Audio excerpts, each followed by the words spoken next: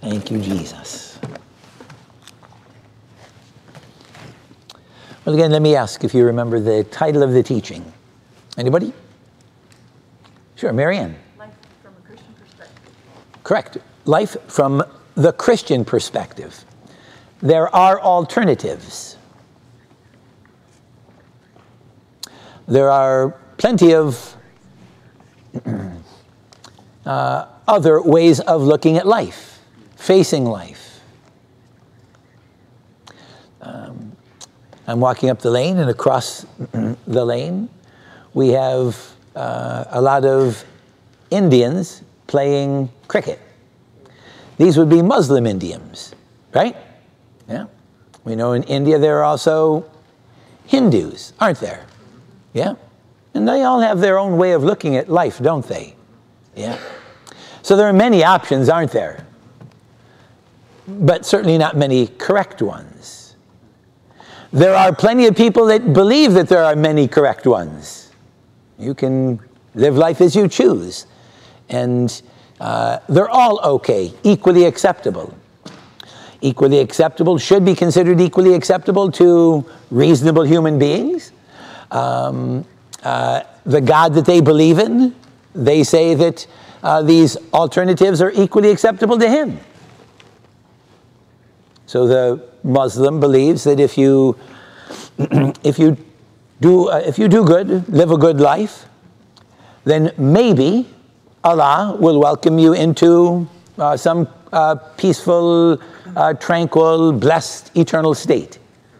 They're not sure, but because you can't be sure with Allah, but they're hopeful, right? In the Hindu, they believe that, well, I'm not real sure what they believe. They believe that you are to do good, and if you do good, then maybe you'll be reincarnated in a higher state in the next round. And ultimately, through many repeated reincarnations, you will hopefully come to a place of nirvana, eternal bliss, mindlessness. You're just lost in a positive, favorable energy state where your soul is incorporated into the souls of the positive energy of the universe. Something along those lines. We think of life from a Christian perspective set over against non-Christian, but there are plenty of professing Christians that hold unbiblical Christian perspectives. Sad we've got to qualify what kind of Christianity we're talking about, right? We've got to talk about biblical Christianity, evangelical Christianity, born-again, spirit-filled evangelical Christianity. On and on, we got to go with the qualifiers to know what kind of Christianity we're talking about. Well, for you all, I talk to people who understand the kind of Christianity that we're discussing here. It's a Christianity that's found and based and established on the Word of God. Amen? Amen? Jesus is Lord. And when we talk about life from a biblical perspective, that's where we get right back to foundations, isn't it? I'll mention briefly, I grew up for the first number of years in my life a Roman Catholic. Christians, to many people's understanding, do you consider Roman Catholics to be Christians? Highly unlikely. Most of them not. I wouldn't stand here today and say, nope, there's not a born-again Roman Catholic. There are probably some born-again Roman Catholics. But people who believe the Bible to be the inspired, infallible Word of God aren't quick to consider that Roman Catholics are Christians, right? Because you know what it is to be a Christian, according to a biblical standard. And you recognize, though these people say they're Christians, and they have crosses on in their churches, don't they? And they have Bibles with many of the same words in them, most of the same words they've got. Their Jerusalem Bible, their Douay Bible, is very similar to the Bible that we use in many respects. They've got some extra books, and some of the verses read a little bit differently, but they've got Bibles like we've got Bibles, don't they? Yes, they do. Yeah. But they believe things about God that are inconsistent with God's revelation of himself. And so, and certainly with regard to the person of Jesus Christ in the way of salvation, we differ radically, dramatically, don't we? Because the Roman Catholic believes that, yes, Jesus died on the cross for the sins of the whole world, but you're saved not just by placing your trust in what Jesus has done, but you are saved in part by what you do. And so there's a radical departure there from biblical doctrine, isn't there? So when we talk about life from a Christian perspective, we're talking about life as true Christians, biblical Christians, born-again, Spirit-filled, Bible-believing evangelical Christians, the way they live their lives. You with me there? Yeah. Life from a Christian perspective. Do you know what you believe and why you believe it? We started out in this study talking about our belief in there being one true God. One true God, not many gods. Not many gods. There are those that would accuse you of being polytheistic because you believe in Father, Son, and Holy Spirit, but you know that that's not the doctrine of the Trinity. Though it is a mystery, difficult to understand, it is one God. Hear, O Israel, the Lord our God is one Lord. Amen? He's one. He's one. And he is revealed in three persons, and I don't understand that because they're plain and distinct, but we're not polytheists. We are monotheists. We believe in one God. Amen? And we believe that one God is the only God. We believe in one, and it's not like our religion is chosen to believe in just one. We're monotheists, but we acknowledge that there are other gods. No, because that could also take place, couldn't it? Any given people or culture could be monotheistic. That is to say, they could worship one God, but they could acknowledge the existence of other gods for other peoples and other cultures who might be polytheists themselves or might be monotheists themselves. But we believe that there is one true God, and he has revealed himself in the Scripture, Jehovah, Yahweh, right? Just one true God, the I am that I am, the existing one, the Ancient of Days. And there are no other gods. The God of the Bible says that he knows not any others. He doesn't recognize any others. He's been around forever, and he says, I know not any. I'm the only one, he says. And you have taken God's record of himself to be true, haven't you? Yeah? So that when people say there are many paths to God, or there are many gods, we all, worship the same God, or, just so that you have some God concept, that's all acceptable? No, you say, no, that's not acceptable because it's inconsistent with what the Bible has to say. Life from a Christian perspective is lived in accordance with the Scripture. Amen? Amen. And so you came upon this because that's the culture that you were brought up in, right? You were fed it to you, you sucked it out of your thumb as a child, and so you're a Christian.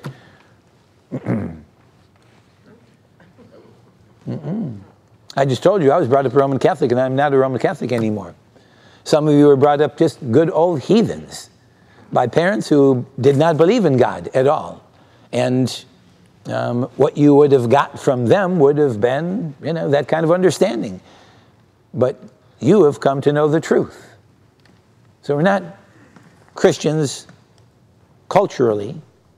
We were having this conversation the other day with some regarding Jews. And, sometimes Christians naively think that somebody, because they, claim to be a Jew, they really believe that there's a coming Messiah and there's really a God in heaven, and what we would refer to as the Old Testament is their Bible. And no, they don't believe any of that stuff.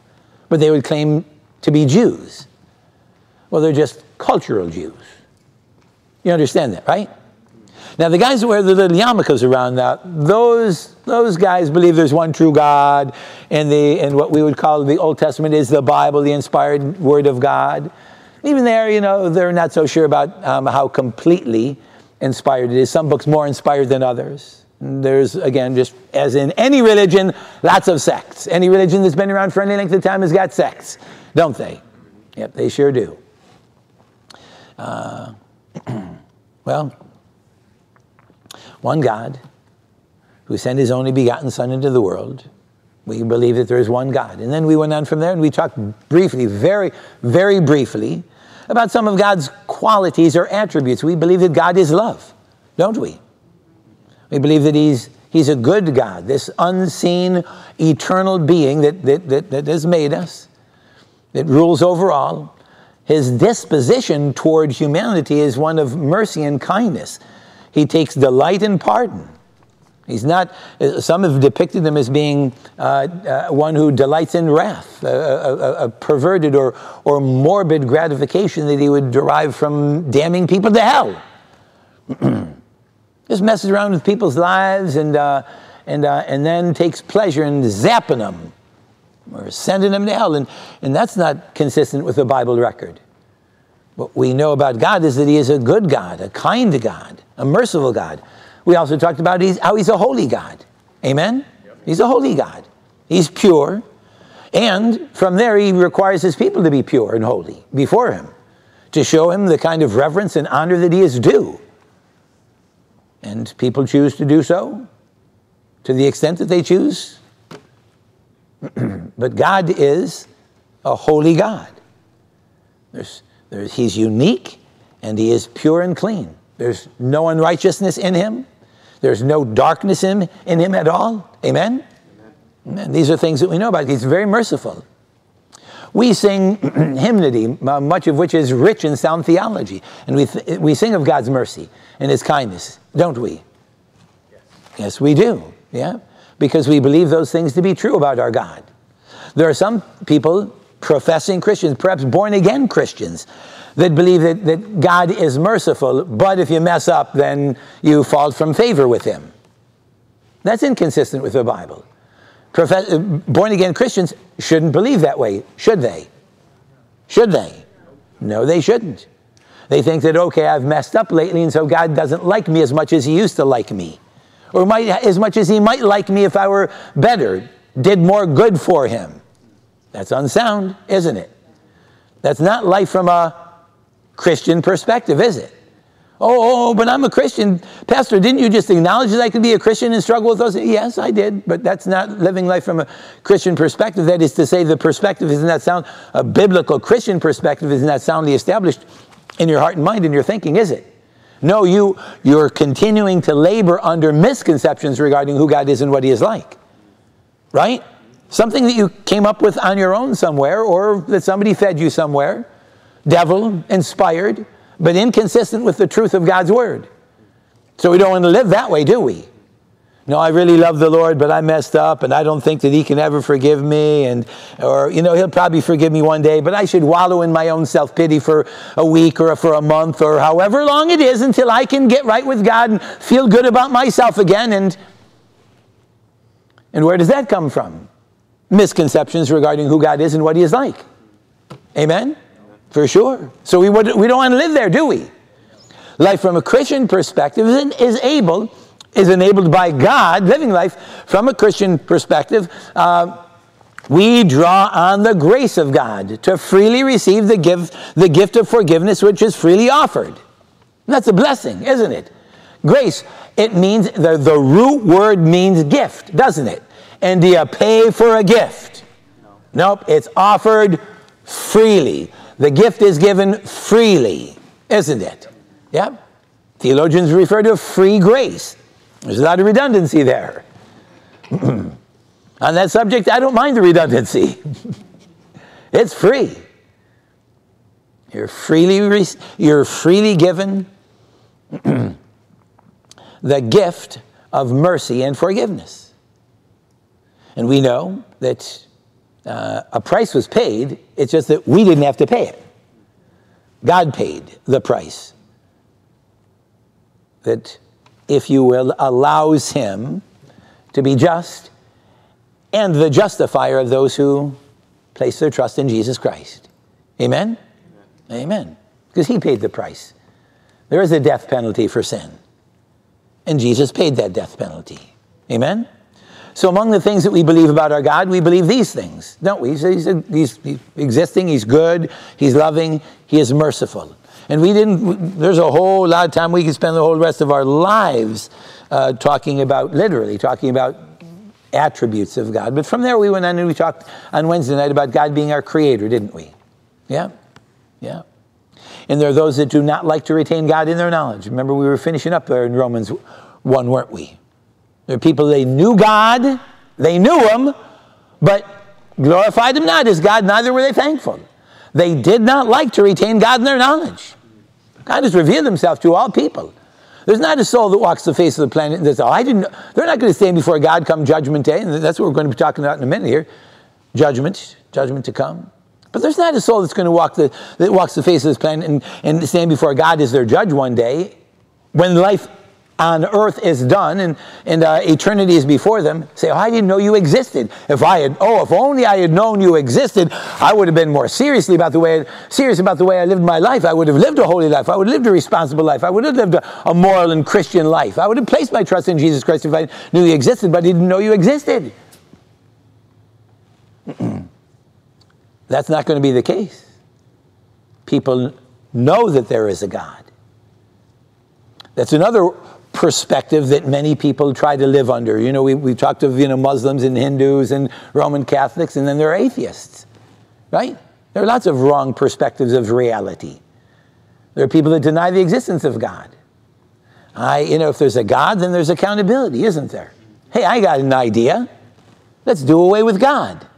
Do away with God, and we can do away with guilt and accountability, can't we? Well, if you could do away with God, but he's God. Just saying, oh, okay, hey, I got an idea. God, you don't exist anymore. And God says, okay, if you say so. I know when we sit here today and say that's insanity. Well, God says, the fool has said in his heart, right? There is no God. Yeah, it's a pretty stupid thing, a foolish thing to do. To be biblical. Stupid sounds more graphic, sort of drives the point home, but biblical, it's foolish to say that there is no God, to deny the existence of the one who, in your heart, is there. And how do I know Because the Bible tells us that we all know, all men know. They just don't like to retain God in their knowledge. And in the context of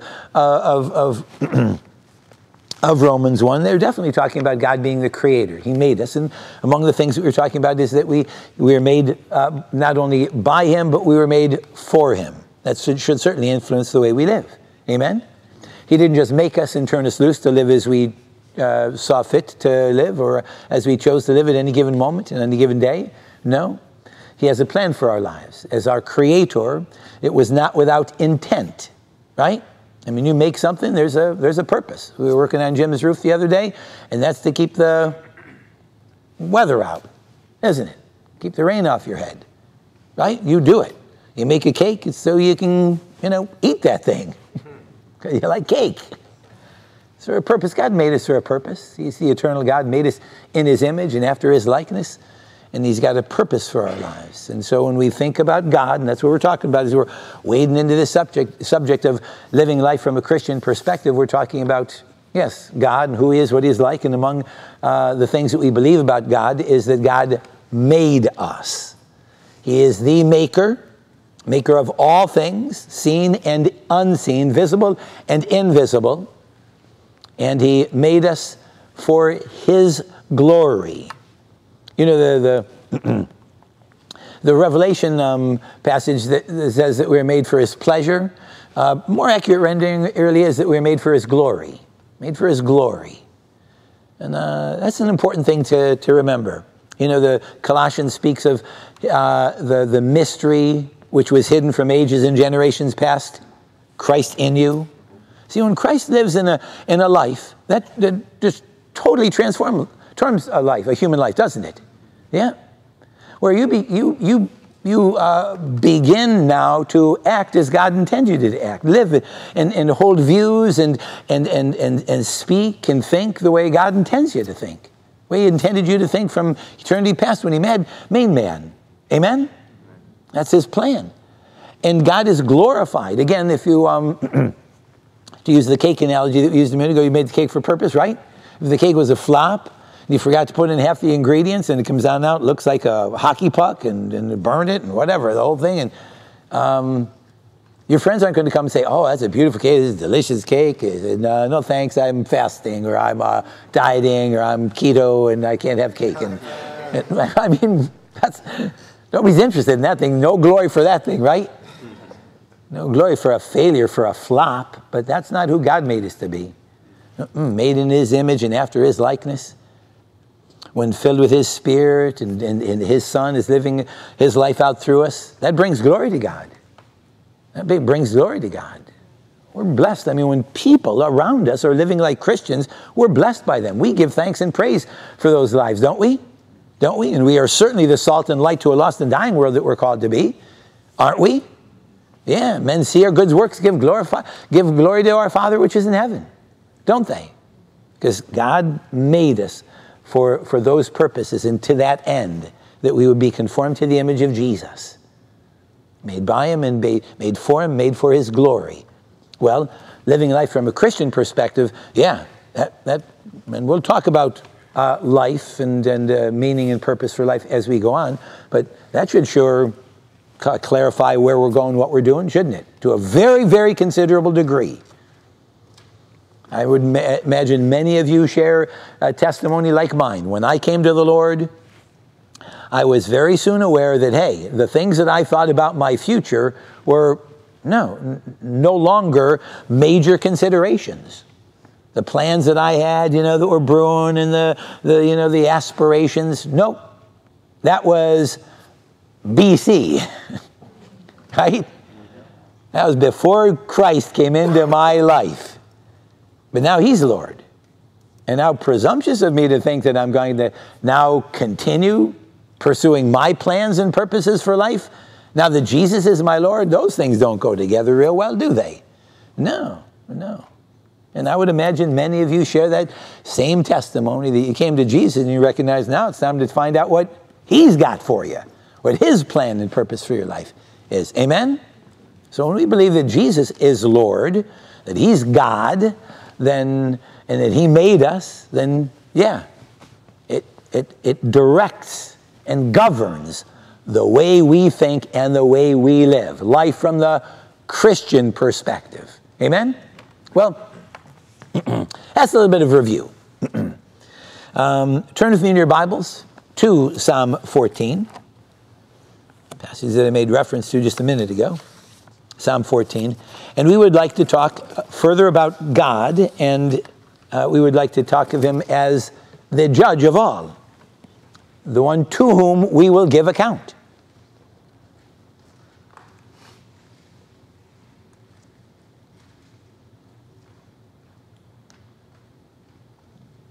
He's the judge.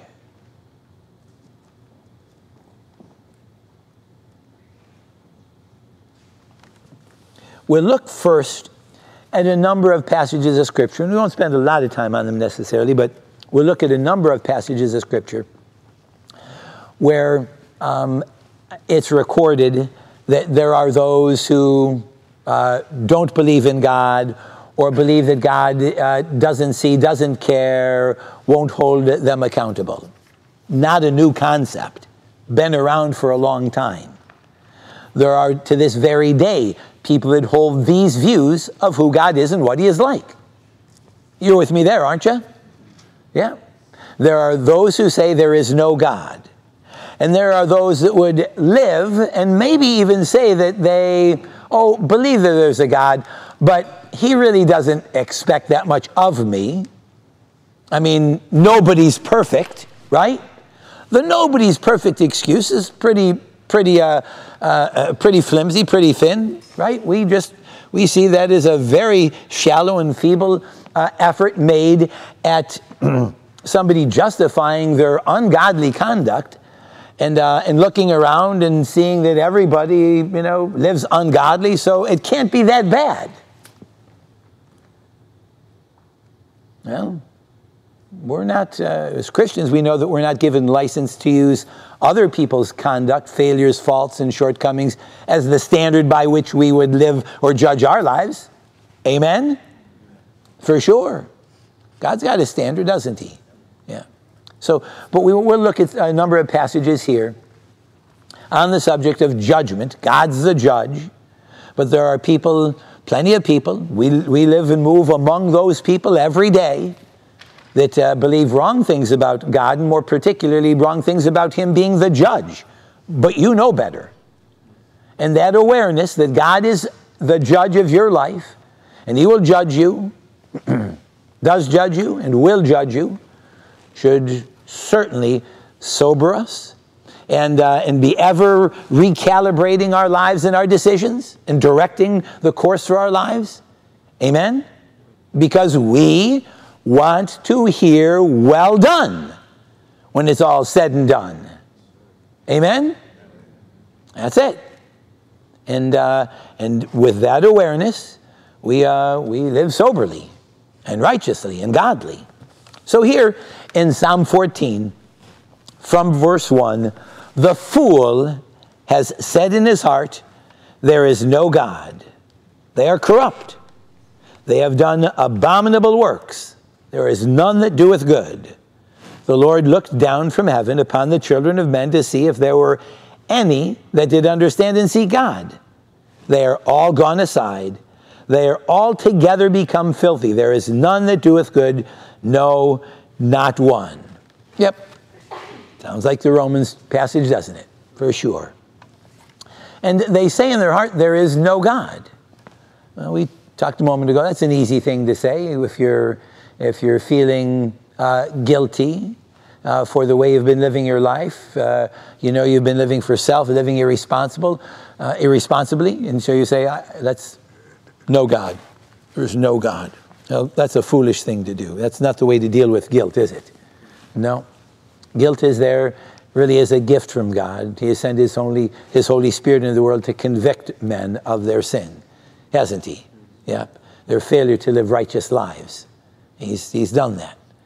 And aware that there is a God and that I'm guilty before him, no. He doesn't drive us away from himself, but he draws us to himself that we might confess our sin. Amen?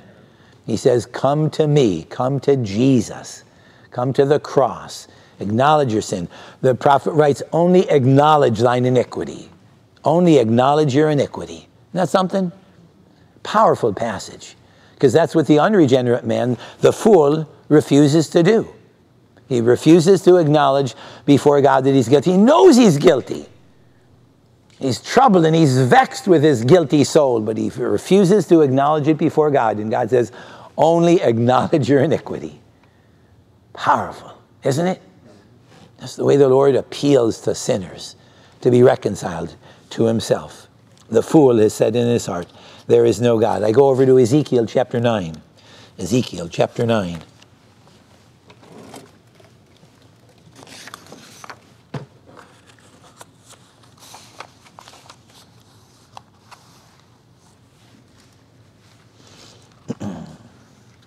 Verse 9 reads, then said he unto me, this is the Lord speaking to the prophet Ezekiel, the iniquity of the house of Israel and Judah is exceeding great, and the land is full of blood, and the city full of perverseness.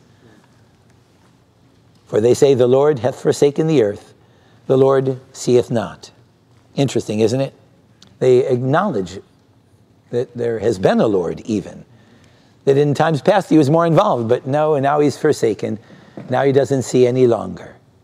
And that's why we do what we do. That's what they say. They say God doesn't see, doesn't care. He's not involved. There are plenty that would take on that perspective. We take this time this morning because, again, these are the people that were around on a real regular basis. They see God, maybe he's out there somewhere, but he really doesn't care. He really doesn't know what's going on. I mean, he doesn't know me.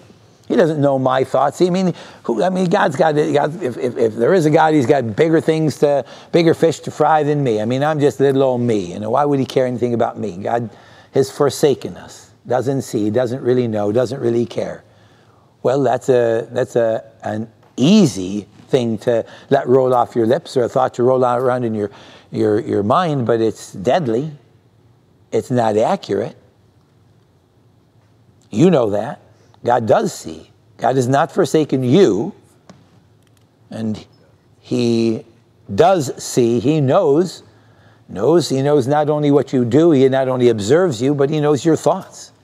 He understands your thoughts before you even think them.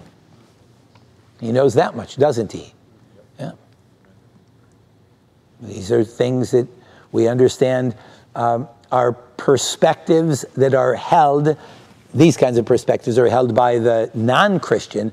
Christians, no, they reckon with this. They maybe even have had to contend with these perspectives themselves in the past, but they recognize, nope, that doesn't line up. God knows, he sees. And so the Christian lives accordingly, doesn't he? Over to Psalm 10. I'm going to read a big portion of Psalm 10.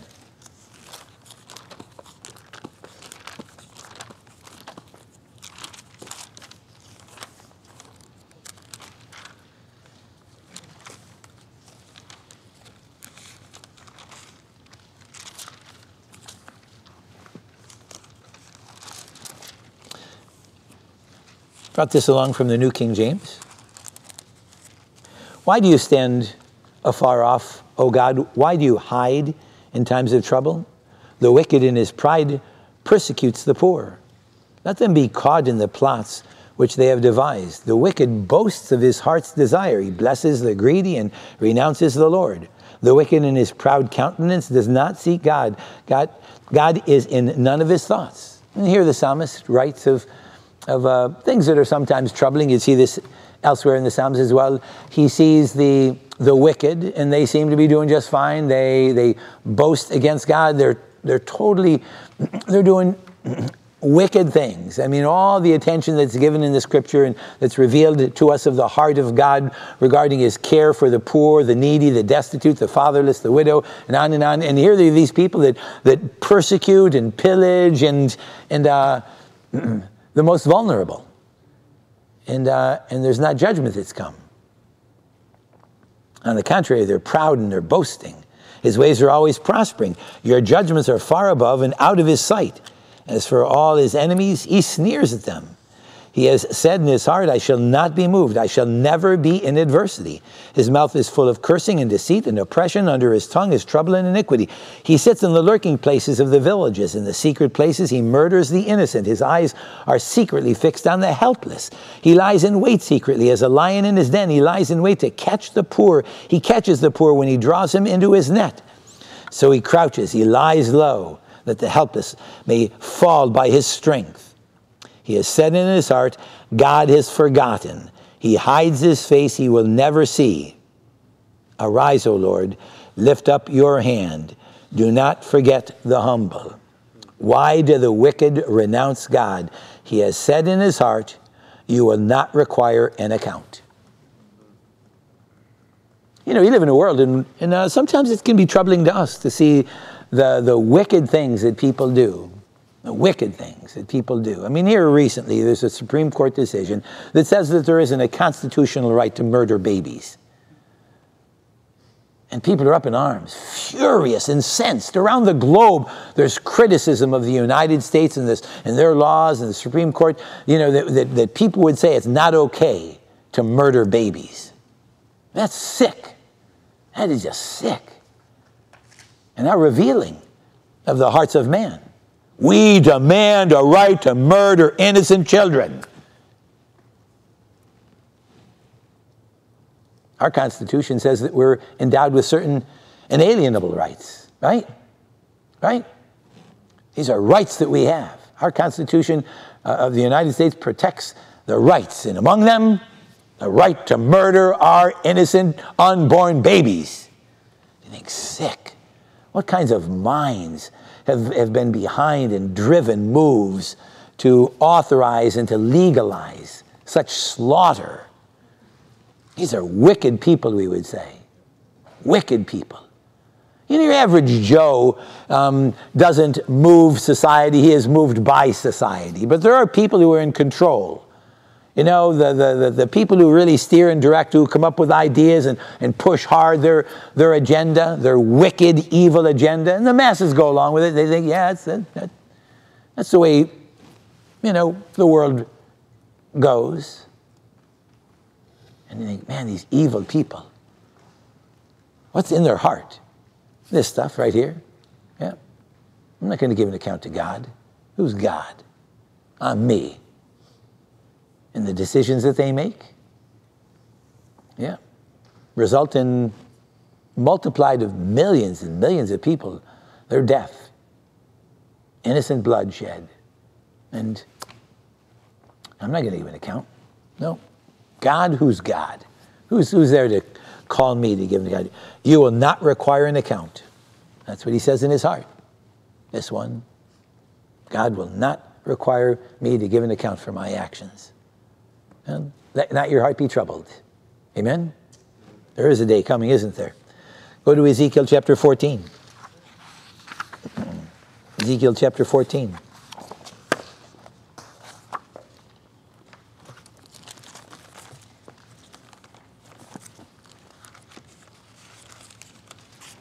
And again, a longer passage from verse 13. Son of man, when the land sinneth against me by trespassing grievously, then will I stretch out my hand upon it, and will break the staff of the bread thereof, and will send famine upon it, and cut off man and beast from it.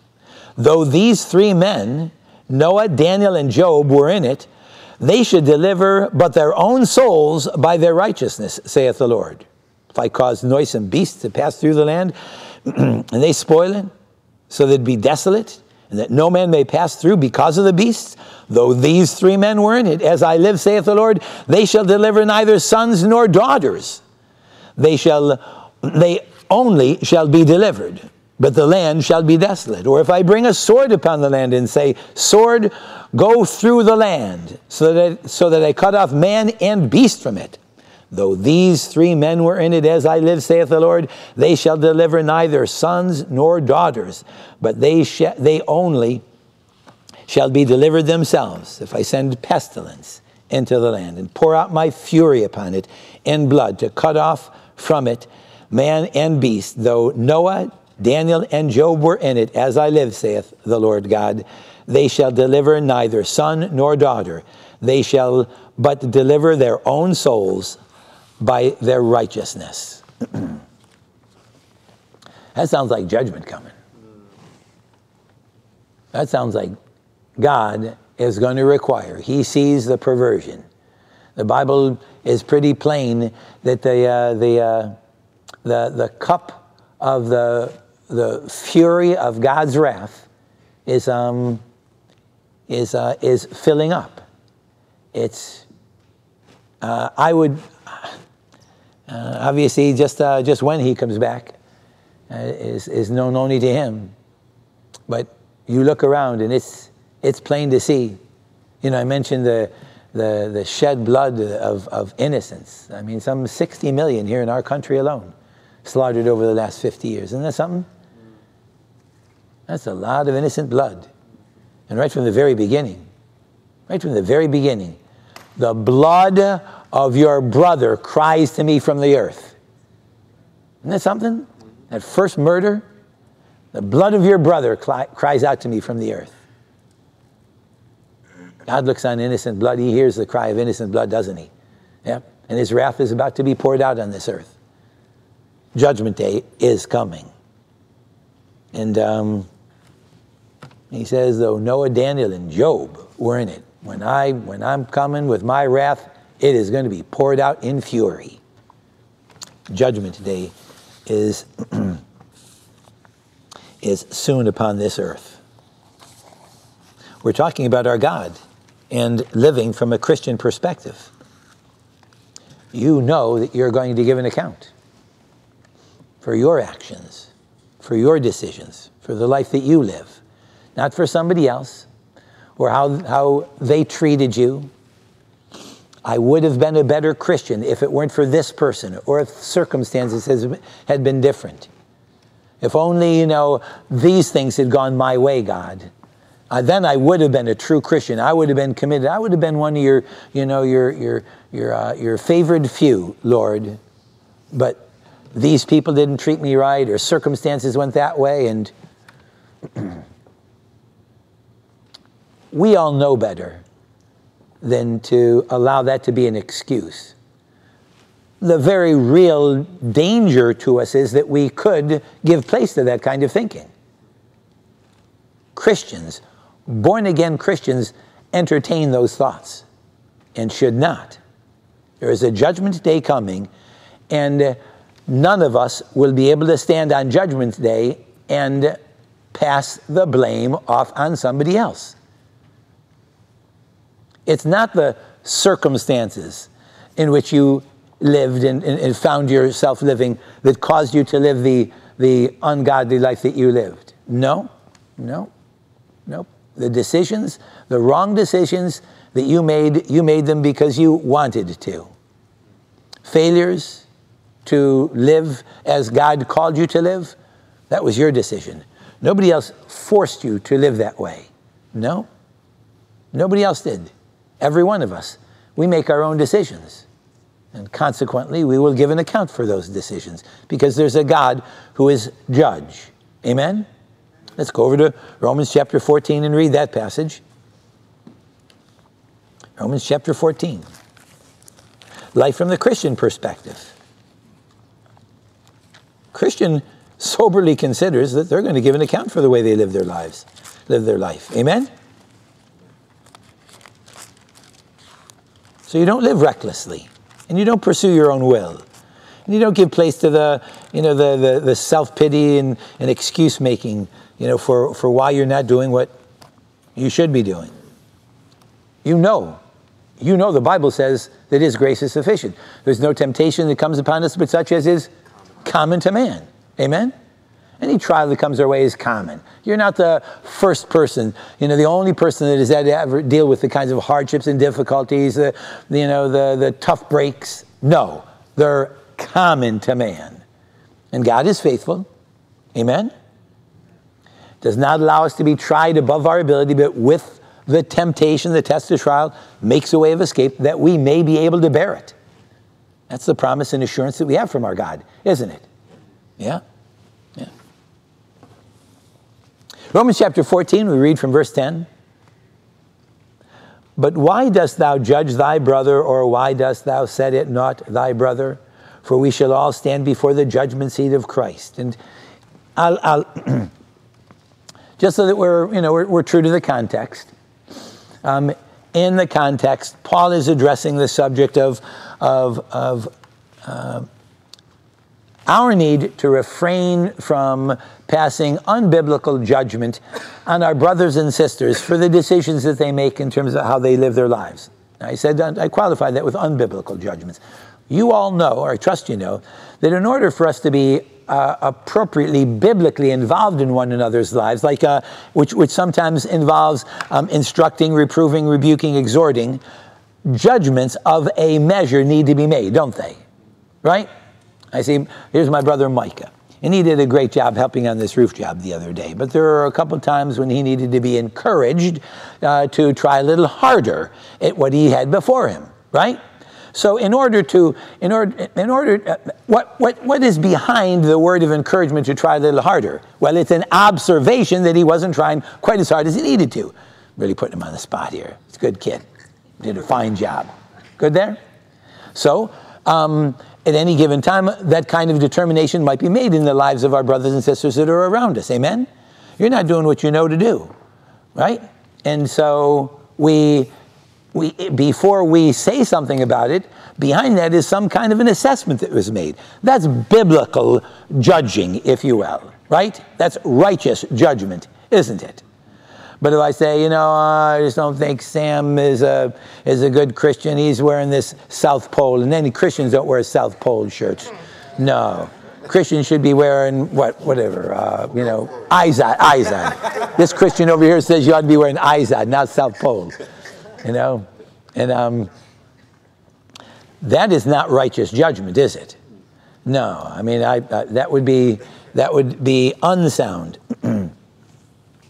We shall all stand before the judgment seat of Christ. That's the truth that we wanted to spend a little time on. Good there? We're all going to stand before God Almighty and give an account for the things which we have done. It is written, as I live, saith the Lord, every knee shall bow to me, and every tongue shall confess to God. So then every one of us shall give account of himself to God. Every one of us. We are, as they say, free moral agents. You make decisions, and they are moral decisions. How you spend your time, the way you direct energies, money, the values that you hold, the dreams you pursue.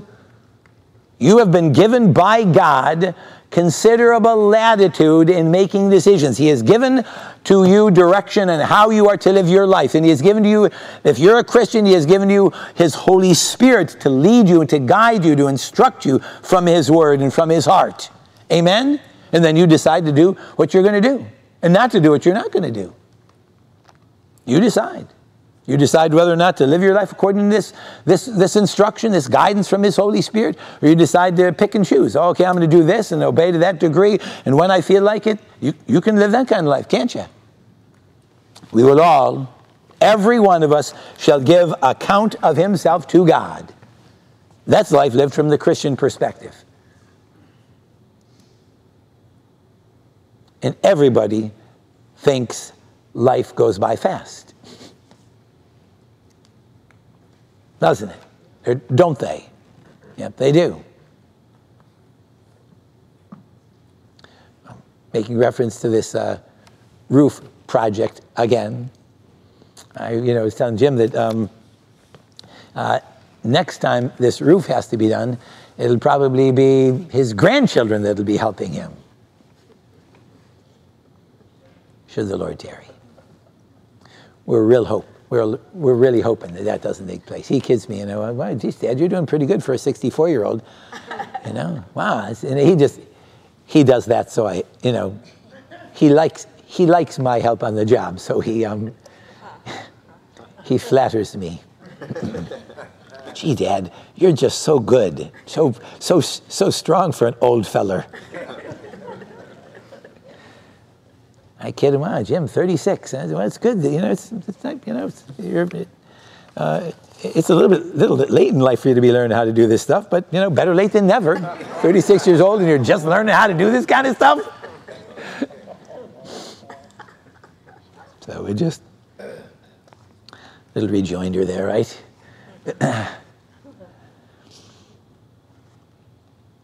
We're all going to give an account before God for the decisions that we have made. And yes, look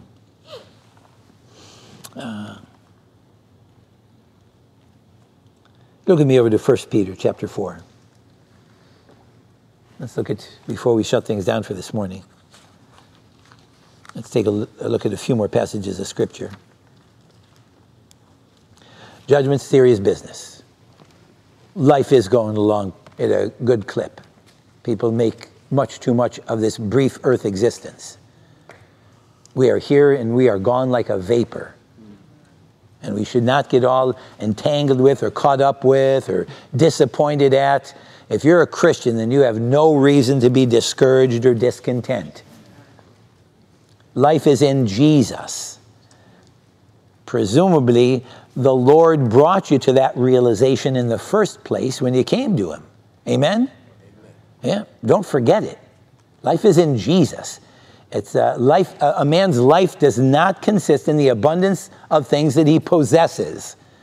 And obviously, we could extrapolate from that truth and say that, yes, it doesn't exist in, life is not, it doesn't take on meaning and purpose through all the things that somebody's able to experience. You with me there? Yeah. Life is in Jesus. Life is in the Son. Let's live oriented toward the Son. Amen? In 1 Peter chapter 4, for we have spent enough of our past lifetime in doing the will of the Gentiles. That's the way we all lived, right? We lived the way heathens walked. Ephesians, fulfilling the desire of the flesh and of the mind, right? We're by nature children of wrath, even as others. Peter's reference here is very similar to the Ephesians 2 passage. We have spent enough of our past lifetime in doing the will of the Gentiles when we walked in lewdness, lusts, drunkenness, revelries, drinking parties, and abominable idolatries. In regard to these, they think it strange that you do not run with them in the same flood of dissipation, speaking evil of you. And, many of you all have had people, non-Christians, maybe sometimes professing Christians, and they think that it's strange that you, and they'll mock you or criticize you for not joining them in their sin. Why don't you do this? And you should do this. And, if you were really a part of this family, you'd, come on and get, stupid drunk with the rest of us, or whatever it might be. Lie about this and cheat over there. And that's just, who we are. We've always been buddies. We've been all our lives. This is the way we live. And now you say, nope, not any longer. I pledge my allegiance to the Lord of glory, and I'm a citizen of another kingdom, and I live by another standard, and the things that I once loved, I now hate, and the things that I once hated, I now love. And they think it's strange that you don't join them in all the ungodly ways that you used to walk in and that they still walk in. They think it's strange that you do not run with them in the same flood of dissipation, speaking evil of you. Verse 5 says what? They will give an account to him who is ready to judge the living and the dead. There's a day of reckoning coming. And thankfully, praise God, you've been sobered to that awareness. You've come to grips with that reality. You've squared up to that. Okay, I just can't go on living like a heathen any longer. Judgment day is upon us.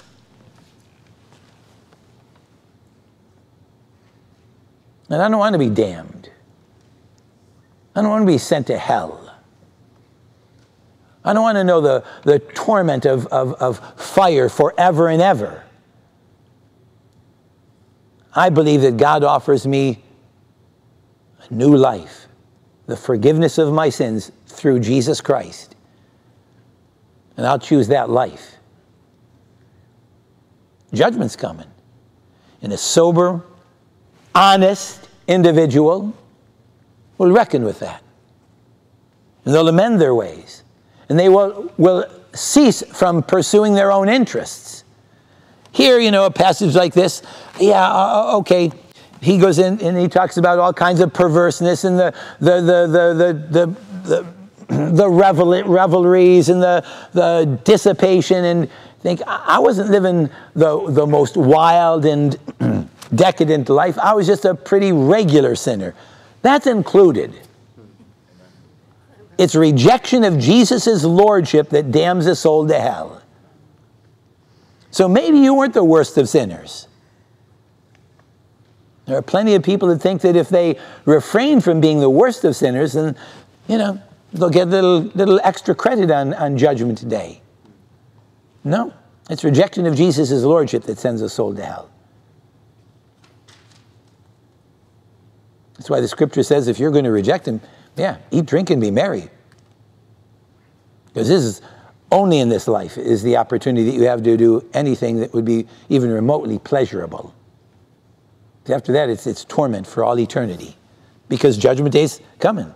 They will give an account to him who is ready to judge the living and the dead.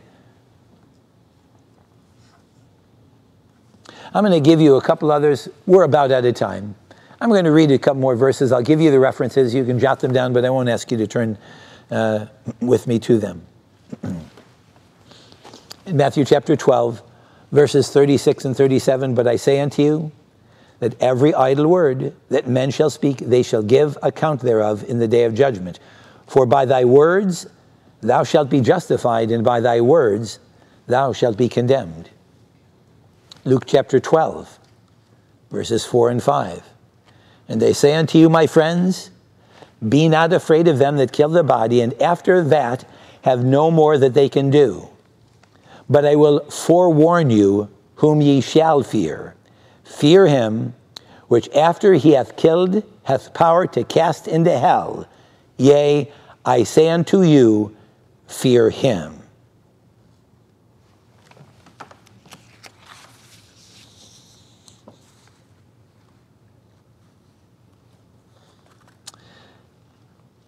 And then one more.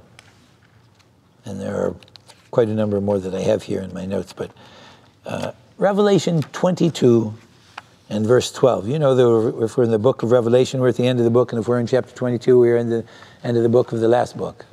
Amen? He says in verse 12, behold, I come quickly, and my reward is with me, to give every man according as his work shall be. There's a judgment day coming for the believer. Ours is not a judgment in which we could potentially damned. We didn't take time and talk about the judgment of believers as distinct from the judgment of the non-believers. But the Lord's coming back, and he'll reward those, he'll reward his people. If you have placed your trust in Jesus Christ as your Lord and Savior, and do so, not just have once in time past, but yours is a living faith where you continue to place your trust in his shed blood for the forgiveness of your sins, not in your works of righteousness, but in his work, then you're a Christian, and you'll be welcomed into heaven. But still, there is a judgment that awaits believers. People who are welcomed into heaven will still be subject to the judgment of God. There are opportunities that you took to honor God with your life, and you'll be rewarded for faithful and humble obedience to do his will, and for living a fruitful life. There are other things that we're doing that are unprofitable, and that they will be burned in the fires of judgment. These truths should have a very real effect on the way we live. Amen? Why be pursuing that which is of no profit, of no eternal value? Why not sow to the Spirit, that we might of the Spirit reap life everlasting?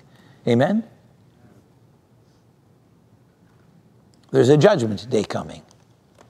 And maybe a significant percentage of the people here today will make it into heaven. But who of us would be able to say, I always did those things which pleased my Father?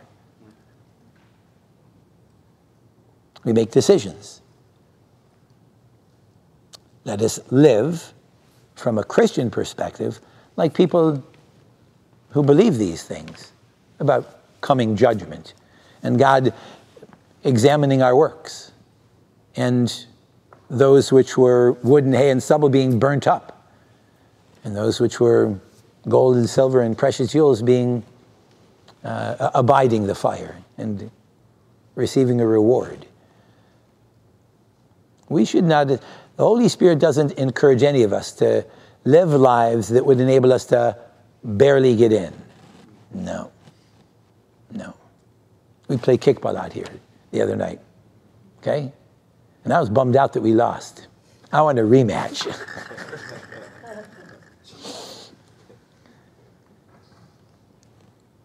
Now, the Christian lives life not in pursuit of mediocrity, but in pursuit of excellence, to honor God with their all. Amen? Amen. We're not interested in just barely getting by. No, we're interested in honoring God with the full yieldedness of our lives to him.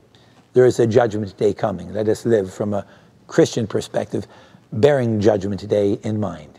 Amen? Amen. Let's bow our heads before him. Heavenly Father, holy, holy Lord, you are a holy God, and you require holiness of your people. We understand that we can of our own selves do nothing, but we refuse to use that as an excuse for failure. We are encouraged by your Spirit and from your word that your grace is always sufficient, that you, ever present in our lives and in our midst, are our present help, that we can indeed do all things through Christ who strengthens us, your strength made perfect in our weakness. So yes, we acknowledge our own inability to honor you and live lives that would bring glory to you. We also recognize and acknowledge freely that you have provided abundantly for us to live very fruitful lives for your glory and for our reward. And we thank you for that, Father God. We know that one day soon we will stand before you and give an account for the things which we have done, the words of our mouths. Help us to live soberly, righteously, and godly, Help us, Holy Father. We ask in Jesus' name. Hallelujah. Let's stand together, beloved, and sing to the Lord. Minister to the Lord in song.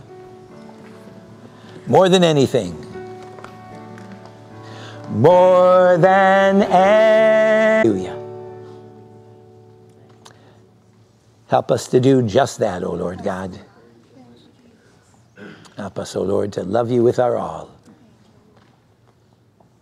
In Jesus' name, amen. Amen. We'll greet one another in the love of the Lord. God's grace and peace go with you all.